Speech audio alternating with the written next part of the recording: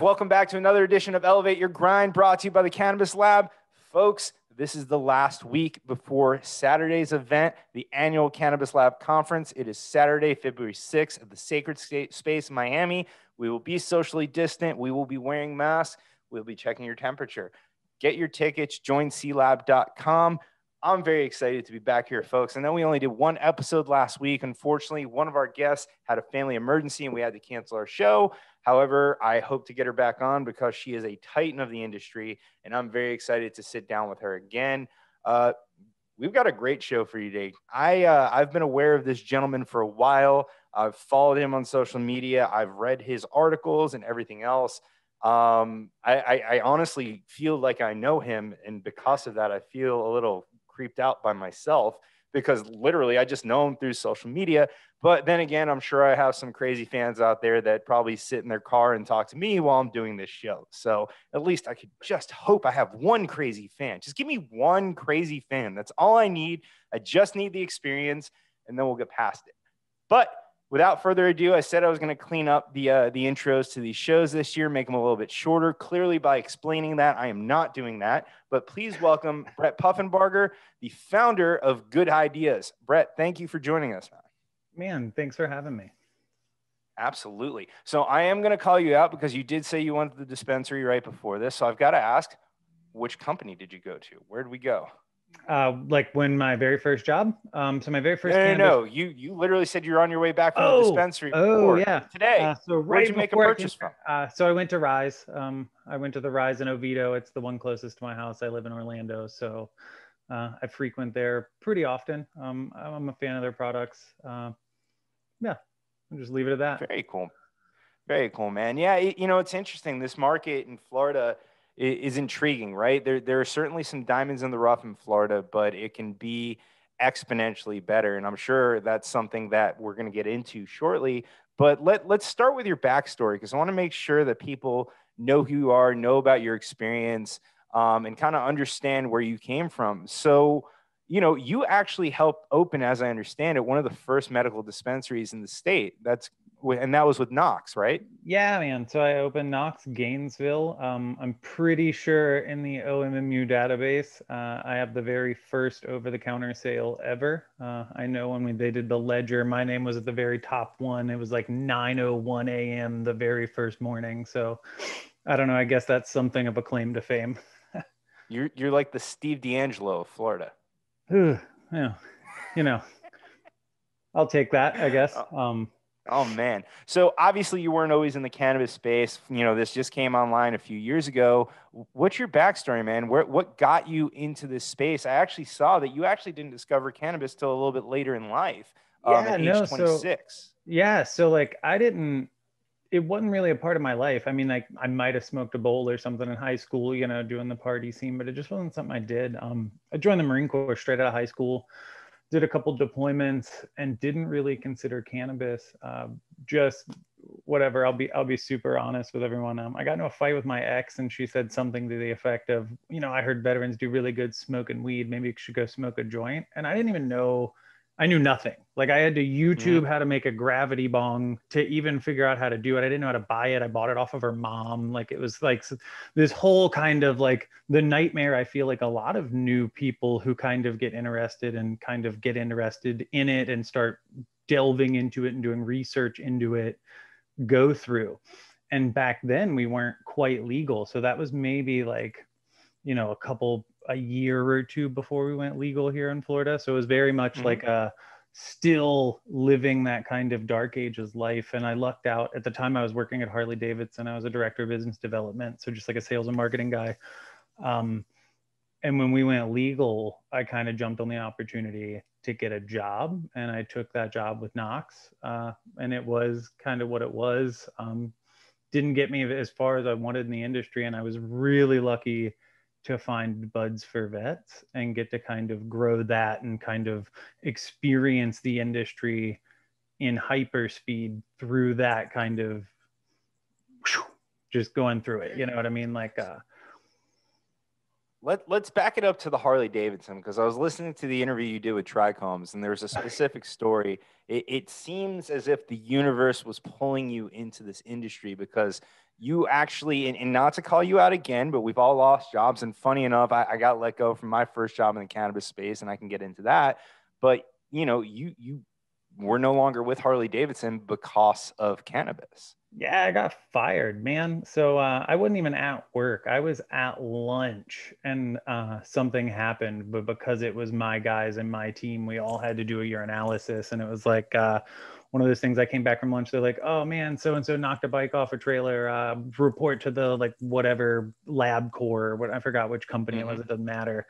So it was one of those things where, they basically said, hey man, we're driving around, like $30,000 vehicles. Like that's something we can't have people doing. And I was like, well, we just went legal. Let me figure out how to get involved. So it was kind of, I guess you're right. Yeah, it was a little bit serendipitous or kismet or whatever you want to call it, that it was like, okay, like I'll take that path. Why not? It's here. That's cool, man. And then, you got into the retail side of the business. And I think this is something a lot of people realize, and nothing against retail in general, but they don't realize when they get and they go work for a dispensary in any factor that you're still working in retail, right? Although you're working with cannabis, you're in retail.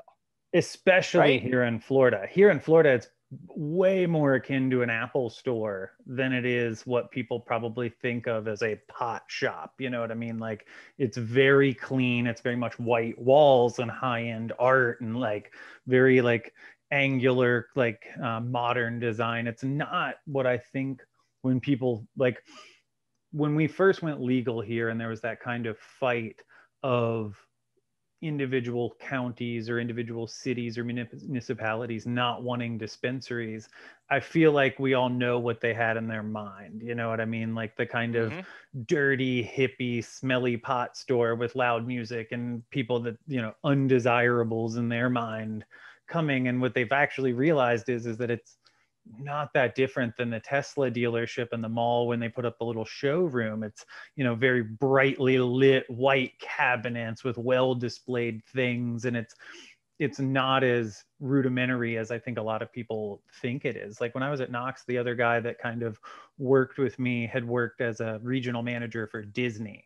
So if that kind of gives people the idea of, especially in a place here like Florida, where it's the larger companies, very corporate cannabis feel, they're hawking top talent from major retail brands. They're hawking top talent from other major industries. And I think that's becoming increasingly more common universally from the industry now. Yeah. So on that topic, and I told you before that we kind of jump around on the show. It's interesting seeing some of this top talent coming from other industries and how they react when they get here and the moves that they try to make. Because there are some people who I think come in and they just see the space as, oh, this is another industry where I can take my talents and dominate. But I think there's another, and I don't want to say a subset. I actually think it's a greater majority of people, maybe not at the biggest companies, but maybe at the mid-level ones, that they're like, wait, I can do what I do every day and do it in the cannabis space. Yeah, I'm going there in a heartbeat, right? How do you see that as well too? And how do you make that distinction? I think it's like, I think you probably nailed it on the head pretty hard right there. It's like a 50-50 thing. I think half the people come in and it is not what they expected. They think it's all, bong rips and having a good time. And it's like, no, man, this is a real consumer packaged good and it moves fast and it's more upregulated than any industry you've touched before. And it comes with its own kind of, I know we'll get into it later, but the whole grass attracts snakes, like it comes with its own predatory class that doesn't exist in a lot of under industries. So you see kind of half of them get ripped apart. The other half, I think, realize that like, guys, we're selling weed. Like it can be a good time and we can connect with the customer and we can be part of the community and kind of the greater whole. I think it's going to take a little bit more realization from some of the companies functioning in the industry as far as training and standards and listening to these outside experts that are coming into the industry. And I think when we get that kind of synthesis between the two is when we're really going to shine overall as an industry, because I think it's kind of that 2 or 3 disparate parts of like we have the outside industry people coming in, we have the kind of whatever you want to call it predatory Chad class that has gotten itself into some hot water, and then you kind of have this other side of this legacy market that hasn't really done and like gotten its chance in the sun because it kind of got stamped down. And I think when we find that homeostasis, we're off to the races. And I think that's what we're getting closer and closer to as we come into whatever you want to call it, cannabis 2.0 or 3.0 even at this point. Yeah, you know, people keep using those terms. I don't know. It feels like we're at like cannabis 7 or 8.0 at this point, right? I mean, things just keep changing. And I hope for the better for the most part. You know, I have this theory, and I think I'm not the only one who has it, that this industry will eventually weed out the bad players. And like you said, that we'll call them the predatory Chads or whatever you want to call them. And it's nice to actually see that start happening. You know, you have a very eclectic background, and I think it's awesome because to me, you just kind of seem like somebody who sees something and just goes to execute on it, right? There's not a lot of like analysis by paralysis or anything along those lines. And you see that with a lot of military guys too. I love working with former military members because they're just like, here's an idea. Okay, how do we do it? Let's go do it, right? And, you know, looking at your background between, you know, working for the Harley dealer, you owned a karate school at some point, you're in the military. Yeah, you know, you channeled your inner Johnny Lawrence there for a second. What was that like, owning a karate school? So I did martial arts my whole life growing up. You were a fighter, weren't you? Yeah, so I did a couple of MMA fights, nothing pro. I didn't get paid for it because you have to go through your amateur knocks. I ended up breaking my orbital bone, and I did not. Yeah, so now if you kind of flick me in the eyebrow a little too hard, it'll crunch like paper. So no more getting hit in the face. You know, owning a karate school, I actually hearken it a little bit to the cannabis space in that it was something that I believed was sacred, and I hated selling it because in order to make money in the martial arts industry, you kind of have to become what that industry calls a McDojo. You have to lessen the curriculum, advance people faster, add more belts so people get that dopamine kick or that drive. And it's a very, very aggressive sales world, like way more aggressive than Harley Davidson or car sales or anything in cannabis. Like we had rules that some of the other like schools that I kind of learned from and worked with and participated in, where if someone came within 10 feet of you, you were giving them the pitch. Doesn't matter who it is. From the waitress to the dad at the bus stop to the guy that's pumping gas 10 feet over there, you're giving the pitch, and you're giving the pitch every time. So I hated it. Like, and I've hated a lot of what I've seen in the cannabis industry for kind of the same reasons, I guess, if you will. Like, I think there is something sacred or special about the plant and what we can do with the plant and what can be accomplished with the plant. So it really bothers me when I don't see the morals and the ethics behind the actions of the people who are benefiting monetarily the most off of selling the plant. Yeah. No, and I certainly agree with that. I mean, we keep circling around it, and as much as I'd love to focus on budgets for vets, I feel like we're going to keep circling around this topic, so we might as well just dive into it. And we'll get back to buds for vets because I love talking about leveraging cannabis for veterans. Charles Warner of Cannabis and Tech Today is a good friend of mine. I know that he gets involved in that very, very much so. So actually, you know what? We're on it. Talk to me about buds for vets. I mean, I sound straightforward that it's cannabis for veterans, but yeah, so a little further. Our whole shtick, it was, or it is still theirs, but for me, it's a was. It was getting veterans their medical, like the doctor's recommendation, covered for free. So we partnered with a bunch of doctors, like dozens of doctors across the state. And I think by the time I left, we were at like 700 and something veterans that we had gotten them free.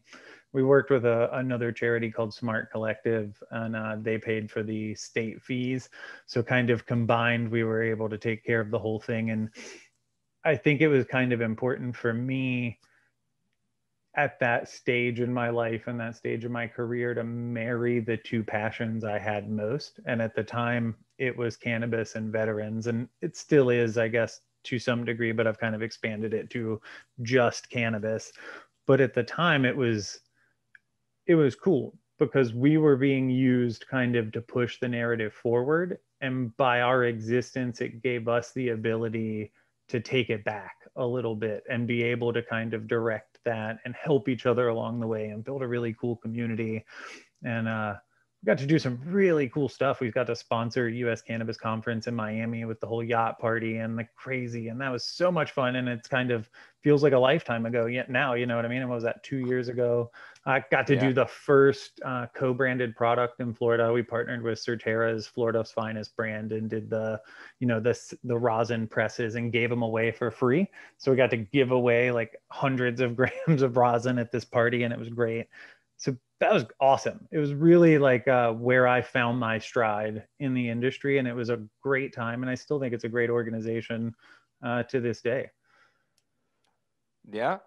I mean, dude, throwing yacht parties and giving out free rosin, it sounds like a hell of a job. I mean, you moved up there very quickly, but you're involved in so much in the cannabis space. You've got a phenomenal marketing background. You know, what led you to start this whole grass attracts snakes movement? I mean, you know, was it bad experiences? Was it bad people? Was it something that happened to you personally? I mean, I listen, me expanding on, I don't know how many times I've talked about this on the show, and I don't know how much I'm able to, but my first job in this industry was throwing events, and they were investor focused events.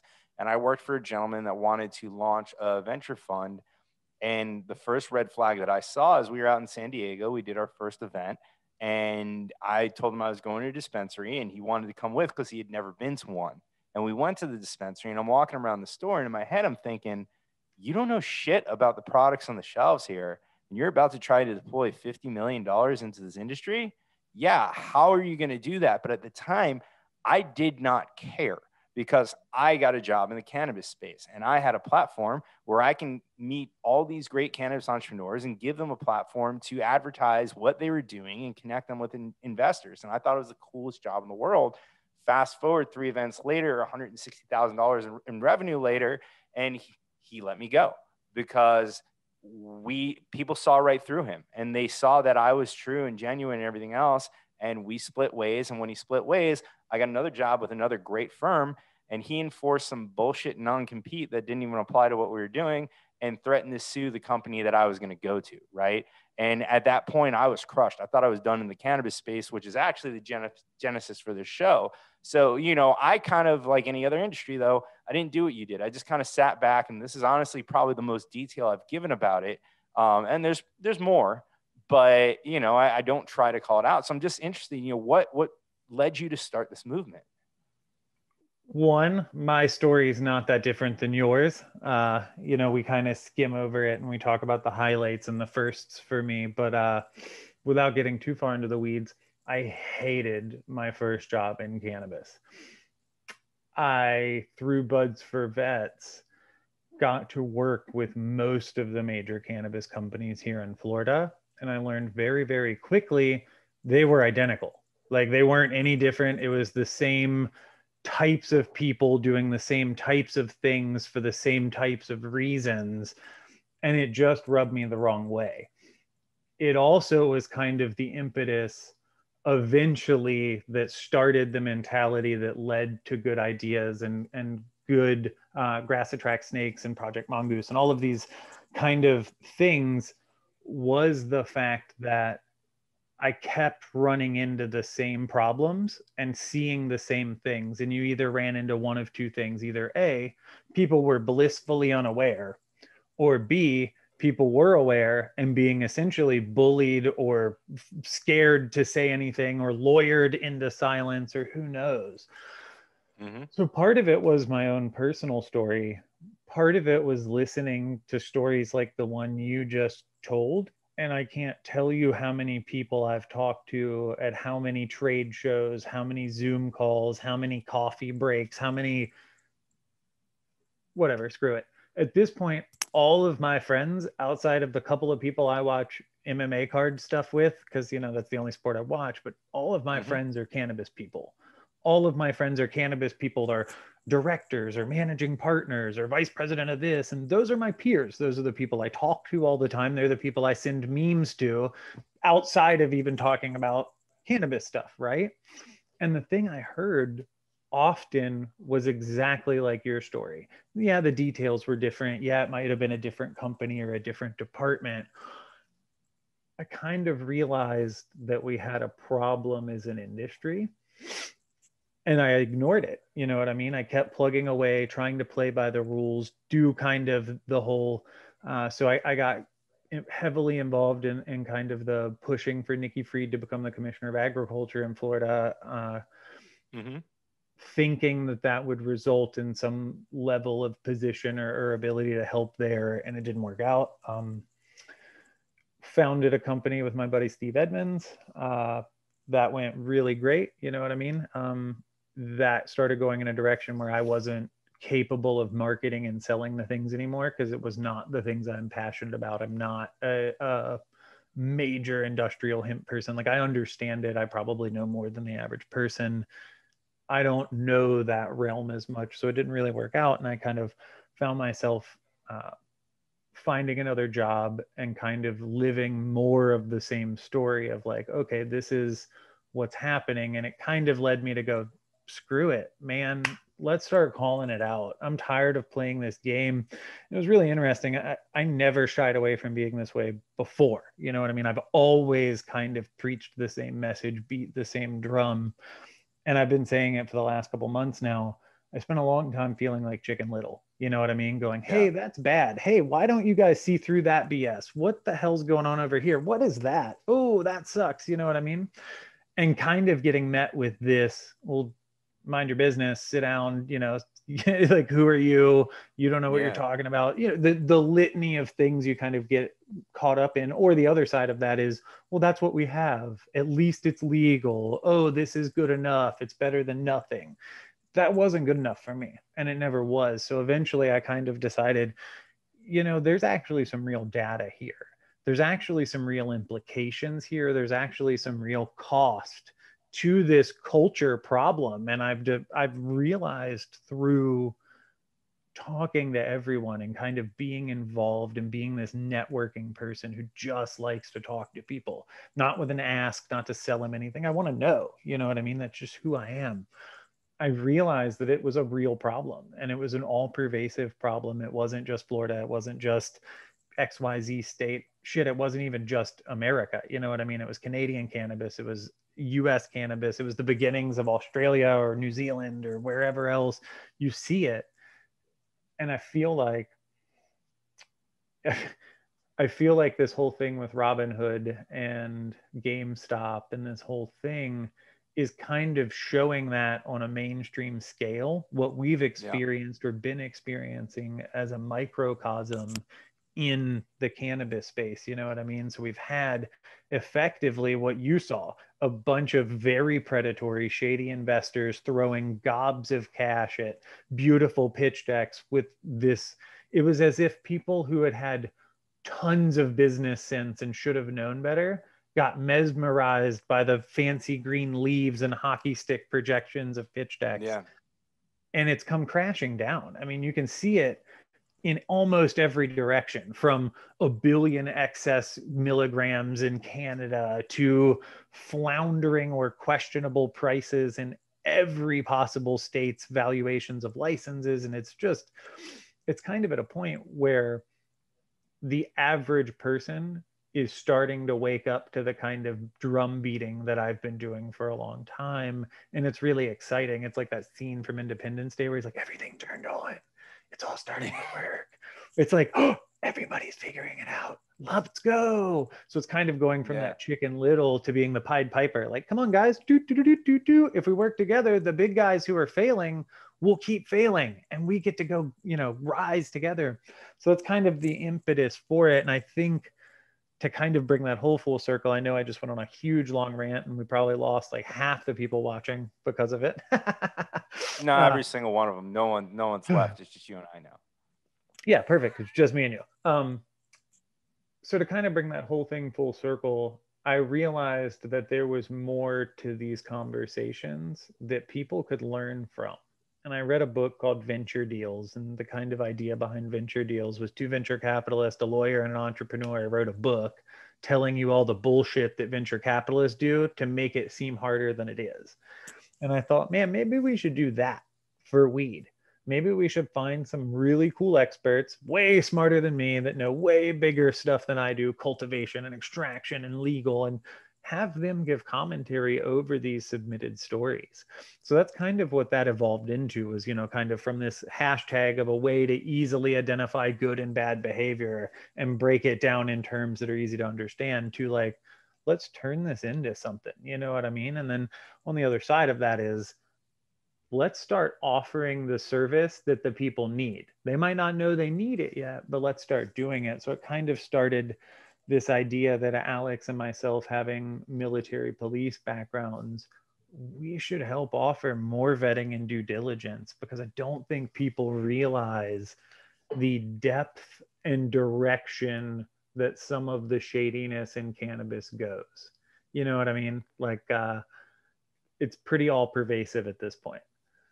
Yeah, it's interesting, and I feel like it's easy for people to do it in this industry because the folks who want to get into cannabis, they're not normal folks. They want to get into it because they're passionate about it, and there are a lot of people who will take whatever job they can get just to get into the industry. And because of that, I feel like it's very easy to take advantage of them because they're passionate. This is what they want to do. For all of us who are out there listening to the Gary V's of the world and all these motivational speakers where it's do what you love and all this stuff. Well, you may not have the skills or the drive to be an entrepreneur, but if you're a fan of cannabis and you can just get into the industry, hey, that's as close as you're going to get to that ideal Gary V position that he talks about. And if you can work with something that you're passionate about every day, that's awesome. But because of that, I feel like it's so easy to take advantage of people. That's exactly what happened to me. I mean, I had a boss who literally jumped over the table and got in my face. I thought I was going to have to fight him. Now I would have beat the shit out of him, but I really I never had that experience in my life. But part of the reason why I put up with that is because, hey, man, I'm in cannabis. Just figure it out, and then you'll move on from here. I'm in the weed industry. Maybe it's just like this. Maybe it's just me. Maybe I did something. Yeah.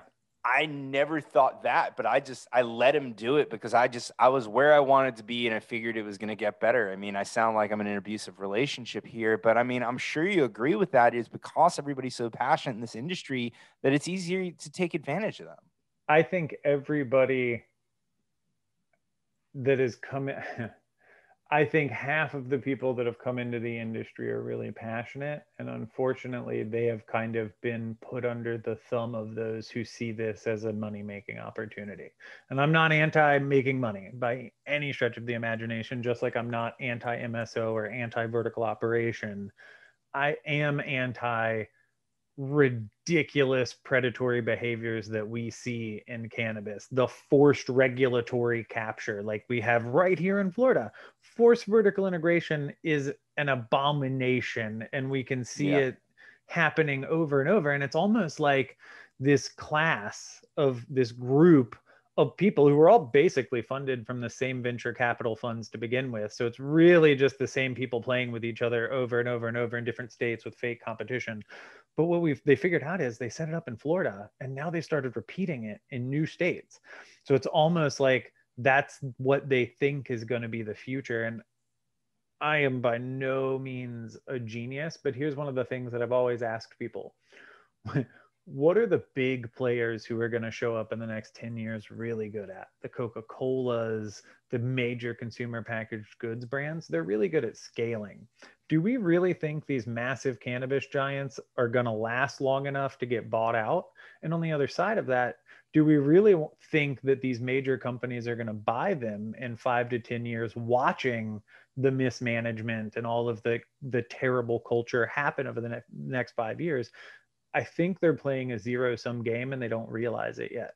I think that layer of cannabis is going to go the way of the dinosaur eventually. And I think the next wave is going to be this hybrid of kind of the legacy market guys have learned how to play the money game, and the money guys have realized you actually have to have a heart to make it. Because I think that first group has really lacked in heart. They're really, really polished. They're not that different than your favorite politician, but they're not there with the people. And you can see it affecting their companies in a lot of ways. Yeah, I definitely agree with that. And that's something I talk about this show a lot is the combination of people coming from other industries that want to be here with the legacy market and the legacy growers and everything else. And that really makes the perfect storm for the industry. You know, there's one guy that I had on the show, Paul Rosen, that I talked to him about that was a former attorney that, you know, if you're an attorney or if you're a financial advisor or if you're something that there is a license and you have to pass a test to do your job, cannabis could have taken your entire career away. So if there was not an opportunity for you to work in the industry, you had to be closeted about your passion. You had to be closeted about your use. And then all of a sudden, just because a guy worked for Merrill Lynch for 15, 20 years and he wants to jump into the cannabis industry doesn't mean he's a douche, doesn't mean that he's a terrible person. He just couldn't do it until the right opportunity presented himself. He might be just as passionate as everybody else. He just couldn't talk about it. Although his buddies can be at the water cooler talking about cocaine and drinking, you know, a bottle of scotch and everything else. But, you know, he couldn't do it. So, you know, I hope people see that there are people from other industries coming in here that are good people. There are plenty of bad ones too. I want to touch on what you talked about in Florida. I agree and disagree with you on vertical integration. The way that we've done vertical integration, limiting it to 15 to 22 licenses, is complete bullshit, right? Yeah. If they gave out 4,000 or 5,000 licenses and said you had to be vertically integrated, I have no problem as long as it's affordable enough for the average person who's passionate to come in. And if they can have a grow in the back of the building and a dispensary in the front of the building and call it vertically integrated, and you can start that way, that's awesome. But when you've got to spend 35, 45, 50, 70 million dollars on a license, you're not going to be happy with a 5,000 square foot building with all your operations in it. You need a massive grow. And hey, you want to compete with Trulieve, you need 73 retail locations. So that's another 50, 60, 70 million dollars that you have to raise just for that. So I think because this state doesn't want the black eye on their record for losing this battle in the Supreme Court, they've heard it twice, haven't come to a decision yet. I actually need to have Ari Gersten back on this show from Ackerman, who's helping with that case, and see if we can get an update on it. But I think that's been the biggest black eye to our industry, is the fact that for some reason they're stuck in time and they won't give out more than those original 22 licenses, which makes, you know, companies are calling our license the money printer. Well, so like, I don't understand the valuation of license. I'm not a finance guy as a precursor. I don't understand the valuation of licenses here in Florida in general, like the whole Bluma pharmaceutical purchase recently. Like, if you want to compare them, like we have, you know the facts here, that whole website that tells us by monthly dispensations and stuff. So like Trulieve, for example, they're dispensing 62 milligrams of THC a month. They have 72 retail locations, right? But as best I can figure out for valuation, they're sitting at $500 million. So you're telling me a place with 1 million milligrams of THC, Bluma/One Plant, with 7 retail locations, so a tenth of the retail locations and 1/62 of the sales, is worth half what the other one is? Something's not, that doesn't make sense. And I'm not like, a financial whiz, but that's so far off that it just begs the question. And to kind of to touch on what you said, I agree with how you defined the licensure system. So I'm not anti-vertical integration. I think if you can go into a market and decide to conquer all levels of the supply chain and you can do it well, hell yeah. In fact, you are probably the king of all mongoose in the fight against the snakes in the grass because you're proof that you don't have to be shitty and predatory to succeed. Yeah. You know what I mean? And there are plenty of smaller, I think my favorite guy on LinkedIn is this guy named Michael Dillon. He just started some stuff in Arizona, and he's slowly becoming kind of this growing MSO vertically integrated or semi-vertically integrated entity. And it's really impressive to watch because it's all built slow, low, grassroots, very much with the ear to the industry, not an ear to venture capital or some fake stock market shit. Like, it's very refreshing, you know what I mean? So I think for me, it's forced vertical, like in Florida or like in Virginia, which is even worse. They only gave out 5 licenses, and the licenses are only allowed to exist in one regional section apiece. Yeah. Kind of similar to how Harvest was here, but for the whole state. And we're starting to see that more and more. I have a huge problem with that. Any model that involves regulatory capture or massive barriers to entry, or like some weird requirement, like remember the original requirements in Florida, you had to have 30 years as a nursery to qualify. Yeah. Are you kidding me? Like, who? No. Really? Like, that was the, how was that even discussed? Who wrote that down and said, yeah, that seems reasonable? So I think there's kind of that fine line there. And I think you're 100% right on the state. They don't want to take the black eye, and they don't want to open it up now that everybody else has the head start. So they've kind of doomed us to forever be in this. And we've seen it kind of over and over with not having smokable flower for the first year we had legalization. Then we're barely got edibles like a month ago or something, 2 months ago, a couple months. Like, it hasn't been that long. Like, we've been legal for like 5 years, man. Like, whoa. I don't know. So I don't want to go too far on that tangent, but I think we see what happens when the regulatory capture model is implemented, regardless of how, and it's hurting to consumers and patients. Like, it is a net negative for us. I couldn't agree with you more, man. I mean, at the end of the day, the best thing for any industry, especially one that's up and coming, is competition and free markets, right? You know, Trulieve, they don't have to put the best stuff out there because they have a 73 retail store footprint, right? So who's going to compete with them? Because a lot of people in this state, out of our 450,000 patients, the only store within any kind of approachable distance to them is a Trulieve, because they've covered the state. Now, of course, you have other companies that deliver and everything else, but people want to go into the store for their first visit. They want to see it. They want to be educated, especially people who have never used cannabis before. They need that education, and they're going to whatever they're going based on, you know, location and convenience, right? And if we could, you know, when I looked at, if I had the ability to open my own cannabis company, what I described to you earlier is 100% the way that I'd want to start. Like, right now, granted, I'm sitting in my office behind a microphone. I would never want to be in charge of a company the size of Trulieve. That scares the shit out of me. That sounds like no fun at all. That sounds like it takes over your life and it sucks all the fun out of it. But if I can get a warehouse somewhere, you know, somewhere in Palm Beach, Broward County, I can have a nice size grow in the back. I have a few friends back there, have a nice retail location in the front, maybe a consumption lounge somewhere. We'll get into that another time. But just start with one building, open up a few more buildings, and just build it that way, you know, and then get out by the time it's big enough for me to be comfortable. That's the ideal. In order for that to become a reality, I think we have to have home grow. So like, I hate comparing us to alcohol, but this is my only comparison that I make to the alcohol industry. So from the end of alcohol prohibition to the legalization of homebrew was 84 years. So we went through 84 years of effectively having an alcohol industry that mimics what we have right now in the Florida cannabis industry, right?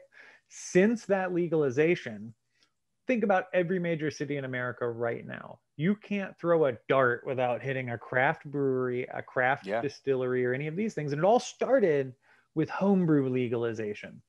So to me, the ability to do it at home on a craft scale for yourself breeds innovation. Innovation breeds true entrepreneurship. Entrepreneurship breeds innovation.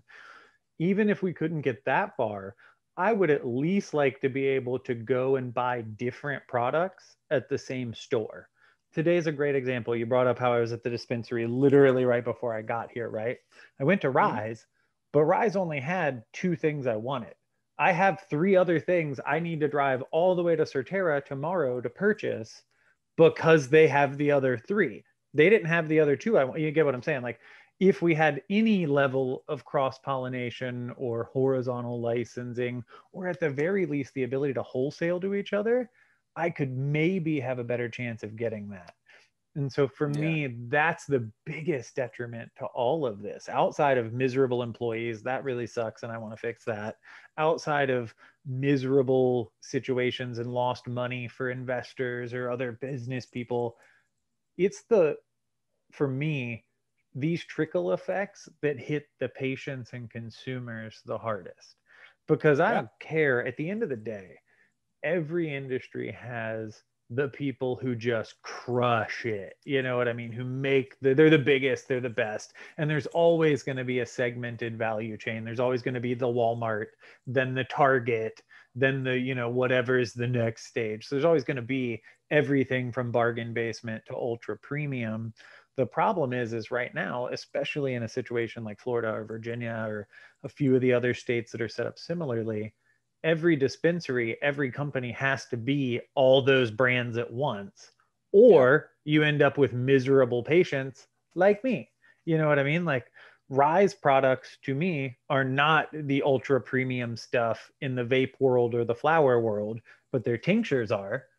The opposite, I could probably classify, at least from my experiences, for Certera. I think their vapes are very high class, well put to, you know what I mean? Like the whatever, Hmm. they're a higher quality, but their tinctures are not as good. I have one sitting right there, so it kind of makes it difficult. And to me, that is the most frustrating part about all of this, because they did it on purpose.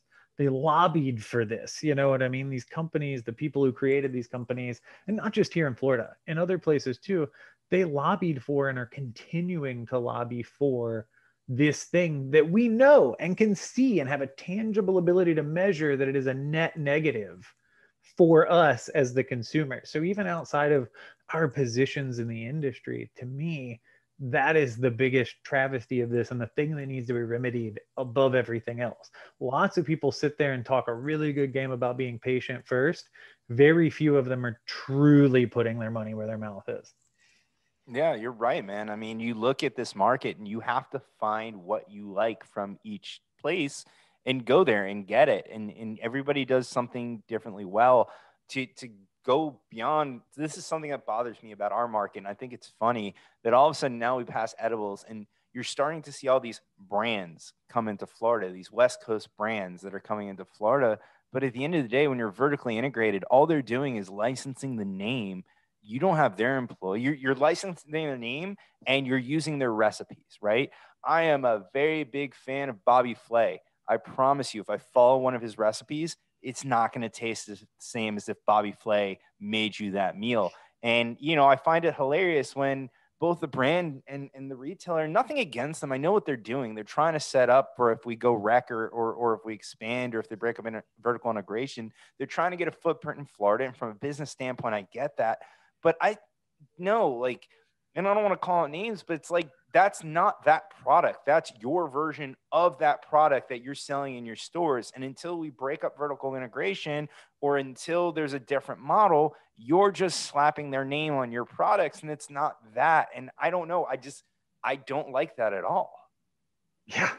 I don't think very many people do, unless they're the ones profiting off of it. And I think that's kind of a big impetus here for my whole existence.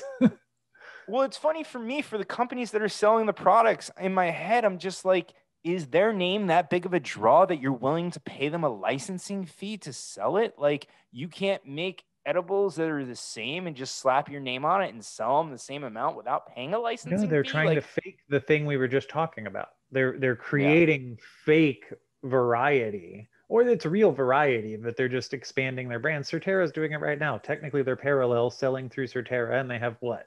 Float, whatever, yeah, Drift, Heights. Like, they're making different brands. Nobody, correct. People could do it. That is an incredibly tall order. And I think we would be much better served if people were allowed to focus on the part of the value chain or the part of the supply chain that they are best at. You know what I mean? yeah. Like, and we see it in other states. And I think Oklahoma is a little maybe too loose, but right now it's kind of leading the charge on, like, go ahead and try it. Let's see, Yeah. and let it shake out like a real industry. So I don't know. Yeah, it's interesting because every time I have a guest on the show, I go, what is the market that we should try to model after just as a country? Like, and that's the thing. People talk about federal legalization right now. Federal legalization, and you say this on your LinkedIn a lot, you know, an unpopular opinion. I'm not ready for federal legalization because we don't know what to do with it, right? We're going to bring the federal government in here. We're going to trust them to regulate an industry that they haven't even looked at. And they're going to base it off what state? California, Colorado, Florida. We don't know what they're going to do. We don't know how they're going to do it. We literally have no clue. And I sit here and I see people in the industry. I work for Springbig. Someone dropped it in Slack today and everyone's cheering. And I'm just like, oh, you guys don't know what that means. You don't know that the federal government can easily come in and screw everything up. They have a track record of it. So, Yeah, federal legal. right? Yeah. Have you guys been to the DMV? Have you read about Yeah. the VA? If like what was it?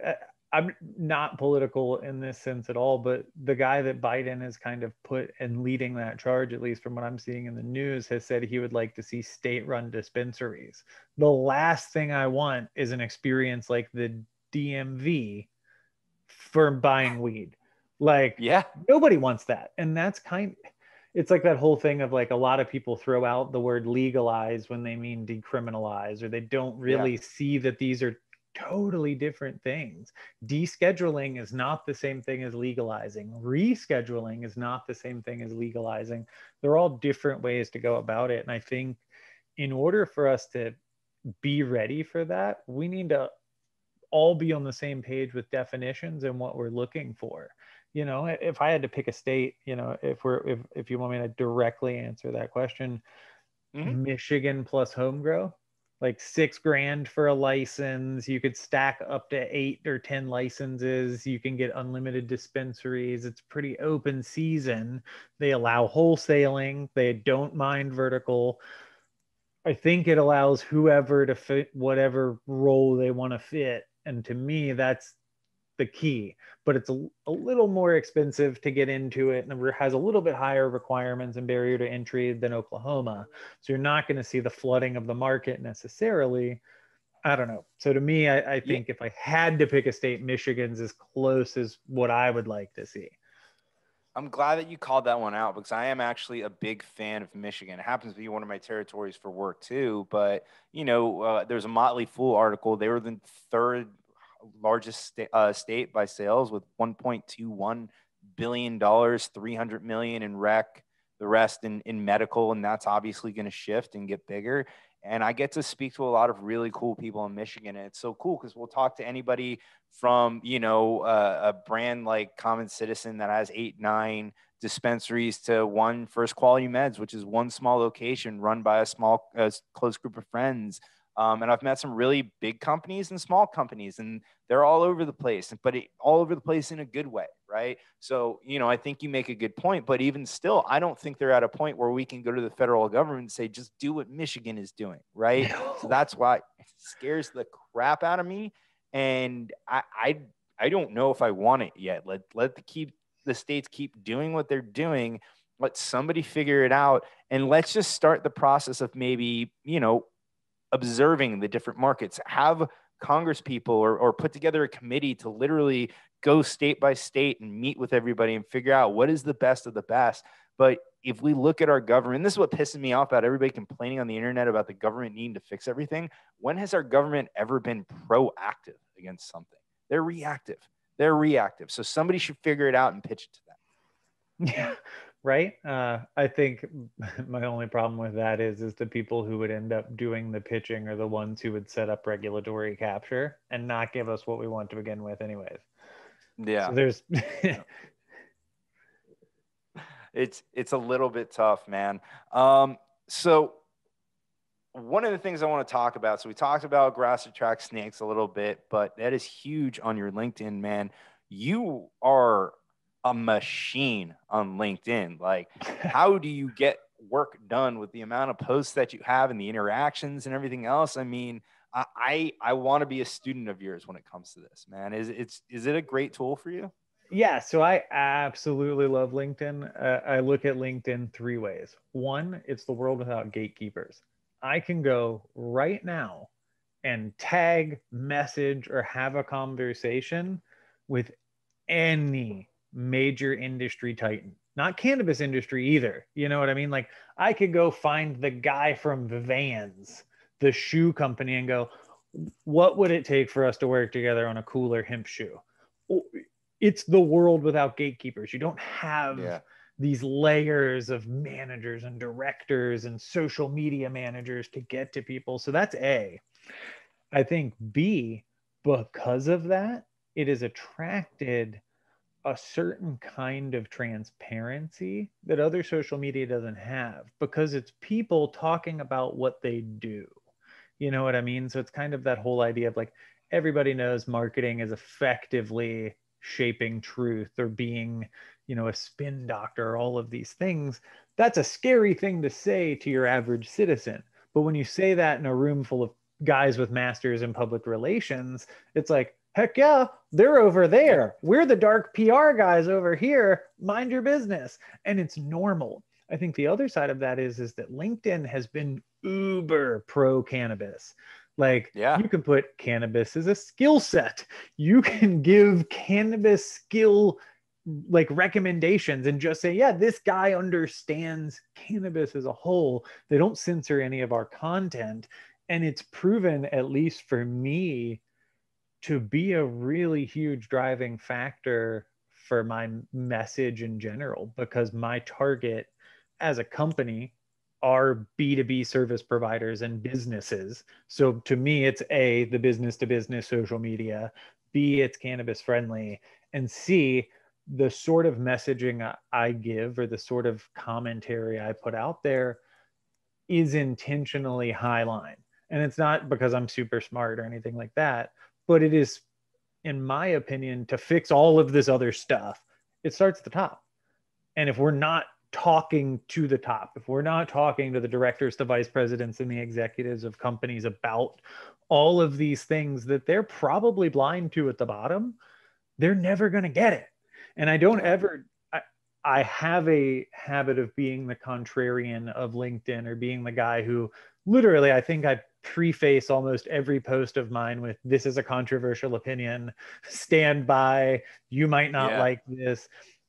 And I'm okay with that. It's kind of that whole Chicken Little to Pied Piper situation coming to fruition for me. So for me, it's been a really awesome catalyst to take what was before an advocacy stance and be able to apply that lens to an industry stance. Because I think we've had similar things to what I talk about before. We've had blacklists, we've had this, that, and the other, you know what I mean, to call it out. But it's always been from either an outside perspective or not one of us. It's different when your resume looks the same as the person you're calling out. It's different when your accomplishment list is equal, when your education is equal, when your time in the industry is equal. It's entirely different when it's peer to peer. So the way I look at it is, I'm not trying to be a jerk, and I'm not trying to gain attention at their ill gains or whatever, or to call people out or to mic drop people. But on the other side of that, there's a reason it resonates. And I think there's a reason it resonates on LinkedIn, because we can have these open conversations where you kind of lift the mask and go like, guys, let's look at ourselves for a minute. Like, are we the industry we want to be? Are we the people we want to be? And to touch on your point, I spend less than 30 minutes on LinkedIn in the morning. So I have the exact same morning routine every single morning. I wake up, I start a cup of coffee, I feed the cats and the dogs, and then I type my LinkedIn post on whatever thing that has mused me. And I have a running, I don't know where I put it, I would have held it up, but I have like this sticker covered like weed binder that's just this metal thing that I keep a notebook in, and is literally just all the stuff that I see. So if I see a cool article, I'm like, oh, remember that article on blah blah blah did whatever, and I'll go through and I'll read these kind of disparate thoughts right there in the morning. I'll sip my coffee and I'll go, okay, and I'll type up the post, and then I'll go not do that. I'll like make breakfast or something else, and I'll come back and I reread the post. So we're talking 10 minutes and 10 minutes. Yeah. And then I'll go away again and I'll like respond to my emails and do all the other things. And I'll come back one more time in a 10-minute block. So it's kind of spread out over that first hour, hour and a half I'm awake.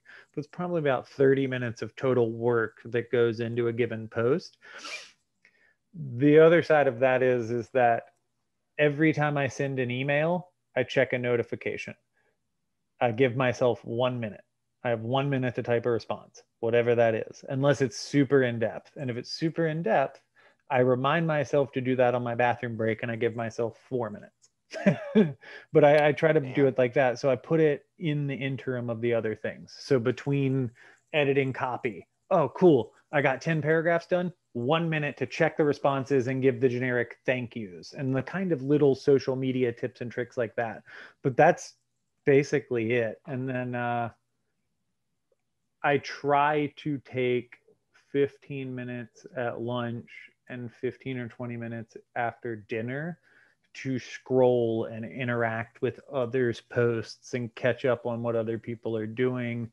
Because I think if we're not, then I'm just kind of being that jerk that uses it as his canvas to muse. And I don't want to be that because it's social media. So if I'm not dedicating my time to being social with these people, what am I doing? And kind of if we're gonna whatever, I just said that we lift the mask. So for me, a lot of it is the impetus of social selling, right? Like I'm not a hard sell guy. I don't sell anybody on anything. And I'm not that person that connects with people with an ask, but I let my content and my way of being speak for me, so that kind of the thing you started this with, man, I feel like I already know you. It's very like social and we can have a conversation. I'd much rather approach every sale, every business deal, everything just like that. And it's a big thing for me to be me all the time. Like there isn't a work me and an off me. There's just a me, and me is cannabis. I eat, sleep, and breathe the industry. It's the only thing I think about outside of like, MMA fights and Star Wars and taking care of my wife and animals. You know what I mean? Like that's it. Like so, for me, it's like I also don't do other social media unless it's for work at all. Like I have an Instagram and I'll post stories, but that's like, me with my hair down. I think I even make a joke about it on my LinkedIn. Like I don't do a personal Facebook really. I have one. I'll make major life announcements because I have like friends and family on there. But outside of that, LinkedIn is where I am social. Because I remember reading one of those things a long time ago. It's like, if it doesn't make you happy, healthy, or wealthier, don't do it. So if I'm going to be social, it's going to be on LinkedIn, where I'm having intellectual conversations about my industry and furthering that for all of us rather than doing something else. Yeah. Dude, you do a great job of it. I mean, I learned stuff from the comment section of your post, and I find myself reading it because you spark great engagement and great conversations in there. And I don't read the comments on much unless it's, like something funny or anything else like that. So I appreciate that because you really do spark really good conversations on topics that I think are very necessary. And it's funny, like you talk about social media and the rest of it. I am not good at LinkedIn. I'm not good at any social media. So I just made the conscious decision, well, what am I good at? I'm good at talking to people. So this became my social media. I go, well, I suck at writing posts. So let me just make videos with people. And, this to me, it shows the side of me that I want people to see, because I feel salesy on LinkedIn. And I feel when I post, I always feel like I'm bragging or anything else like that. So I like having this show because it shows a little bit of my expertise, but I try to showcase my guests more than I showcase myself. And it wasn't even until this year that when I saw your post about loving being a podcast guest, I love being a guest too. I've just never asked anyone to be on their show. So that's something that I'm trying to do this year as well, to be on the other side of the mic. But, this show has been my version of social media, and it's helped me out. But I aspire to be more like you and spark those conversations, man. It's absolutely incredible. You just gave me an idea that I need to do. Next time you need a vacation, let me guest host your podcast. That's going to be my other thing, because I've never been on the other side of the mic. I've never hosted a podcast. I've only ever been a guest on a couple dozen of them at this point. I would love to start guest hosting other people's podcasts. I think you just spurned tomorrow's LinkedIn post. Hey, podcast Very cool, hosts, who have I interviewed with that'll let me take over your thing for a day? There is actually somebody that I would love to see you have a conversation with. Do you know Kristen Yoder? Yeah, that's my homie. Yeah. I would love the two of you to sit down for an hour or two and just record a conversation, man. I mean, you guys, you're calling out the worst in the industry. You're both passionate about it, and I would definitely love to be a fly on the wall and watch that conversation. See, now I have to do that. So I literally told Alex this morning. I called my partner, Alex. I talked to our other partner, Jody, and then I called Alex and I said, man, I think we should do a webinar. And he's like, well, what should we do a webinar on? And I said, well, I think what we should do a webinar on is twofold. A, how to do personal branding in cannabis, and B, how to do it in a way that doesn't make you seem salesy or all of these things. And he's like, well, who do you want to be on it? I was like, well, I'm going to call Kristen because we're friends. You know what I mean? I've known her for a couple of years now. Like, I think I literally talked to her like last Thursday. We had a big conversation about the whole Grass Attract Snakes book thing. Because, of course, if I'm calling out the bullshit, the canna bullshit detector is needed for that. Not far behind. So yeah, it was definitely we've definitely run in the same circles, and so you may have stumbled on my secret plan that I was going to ask her to do a webinar with us. So hey, Kristen, when you watch this later, do you want to do a webinar with me later? That's awesome, man. I hope you guys pull it off. I will definitely watch and certainly promote it, man. We have gone, like I said, if I get lost in conversation, about an hour.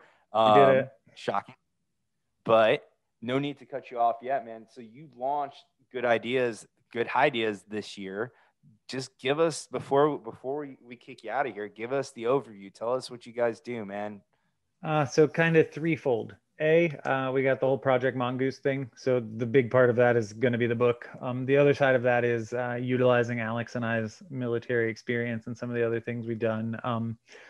Vetting and due diligence. And no, I'm not talking about like background checks and a basic referral.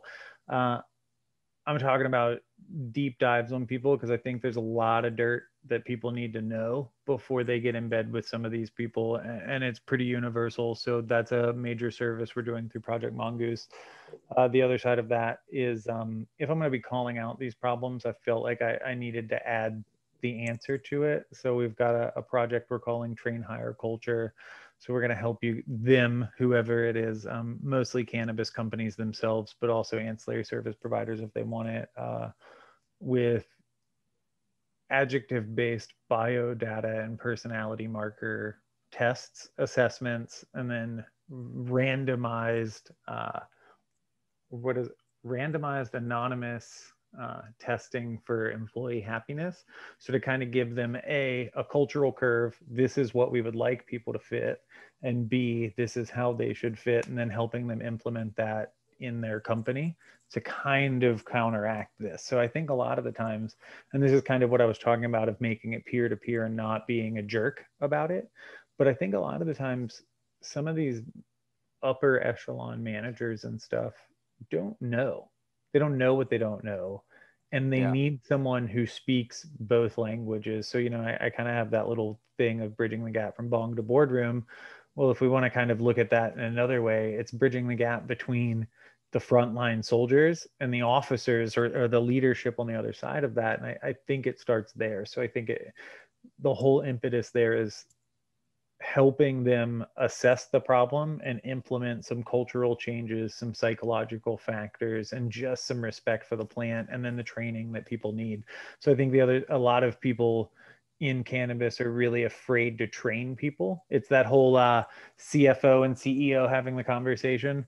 How can we train people? What if they leave us with that knowledge? Well, what if they stay and we don't? Well, right now everybody's kind of using a guy mentioned it the other day on LinkedIn, the McDonald's theory of hiring, where they know they're going to churn through people, so they don't give a shit about training. They just put them through it real quick, and who cares, and check the boxes, and quality controls out the window, and whatever, who cares, because it's McDonald's. That's what we're seeing in cannabis. So I think it's the ability to help start at the top and bring that change that from the top down to keep retention, to give clear paths for progression, to give people all of these things. Because right now, you kind of touched on it earlier, they're treating being in the cannabis industry as a fringe perk. Like, oh, you work in weed, that's good enough, enjoy it. It's not. That's not good enough for me. That's not good enough for the people that I work with and around. It shouldn't be good enough for anyone. We should be a destination industry, not just because of the fringe of, hey, it's weed and I'm allowed to smoke weed and nobody cares, but because we're killing it in culture, because we're putting the plant first. You know, we're built on advocacy and created through activism as an industry. We need to remember that while we're setting things up. So there's the whole train hire culture thing. And then we have Canna Convert, which is specifically for those individuals, entrepreneurs, and investors looking to come into the cannabis space that need that crash course hand-holding of what the hell is this language? What the fuck are these people talking about? What's going on? We want to help be that first kind of soft gloves touch. Because if we're going to be collecting the stories of what the snakes are and we're going to be calling them out and doing the deep dives, the least we could do is use the information we gather to help the next wave of smarter capital do it better. Dude, that's awesome. And I really commend you because you're not just calling the things out that you don't like, and you're not just complaining, but you're willing and you are doing something about it. And you founded a company to do so, man. I mean, that it justifies everything else that you're doing because you're willing to do something about it. And that's the best part. So I'm excited. That for us was the biggest deal. It was like everybody's done the call out thing before. Yeah. That's not enough anymore. Now it's, hey, you're doing wrong, but it's okay. Let me help you do right. Because we know how to do it. There are so many people in this industry that know how to do it right. And we just need to let them take the reins. You know what I mean? Like, meh. I agree with you, man. I'm excited to see what you guys do this year. We are going to get out of here, but before we go, people should definitely follow you on LinkedIn. Let's get all the plugs out there. Where can we find you? So you can find us goodhighdeas.net or grassattractsnakes.com. Goodhighdeas.net is the company site. You can find all the information about the projects, a little bit more background on me, some other stuff. Grassattractsnakes.com is specifically for story submissions. So if there is anybody that's been in the industry and they've experienced any of the kind of hardships or the things that you and I talked about at the very beginning of this about their horror stories, we want them. We want to hear them. We can keep you anonymous if you want. We can keep you not anonymous if you want. Let's chat and help tell the stories so that other people can't fall into those traps. The Good Highdeas will find us on all major social media except for Instagram. There it's good.highdeas, and then at my first and last name, which they can probably read in the little header thing that'll get put on this at some point, is me. So you can find me on any social media with just my first name and my last name. And I highly recommend, if you're in the cannabis space, go follow Brett on LinkedIn. Probably one of my favorite people that I follow on LinkedIn. Folks, Brett, this has been an awesome conversation, man. You're in Orlando. I'm in South Florida. At some point, we're going to have to do one of these in person. Yeah, man, for sure. You let me know. I'll be around. Absolutely. When I take the kids up to Disney, maybe I'll make a detour outside of Mouse World. Yeah, man. I'm only about 20 minutes away, so. Absolutely, dude. Well, thank you very much. And thank you, everybody at home. It's been another episode of Elevate Your Grind. Of course, if you missed any part of this episode, it will be available next week on our YouTube page at youtube.com/elevateyourgrind. If you don't want to look at my ugly mug, you can see us on any audio platform, Apple Podcasts, Stitcher, iHeart, Spotify. Just search for Elevate Your Grind. You'll find us there. Folks, we are live again tomorrow right here at 7 p.m. Eastern, facebook.com/Canna Business Group. We'll see you tomorrow.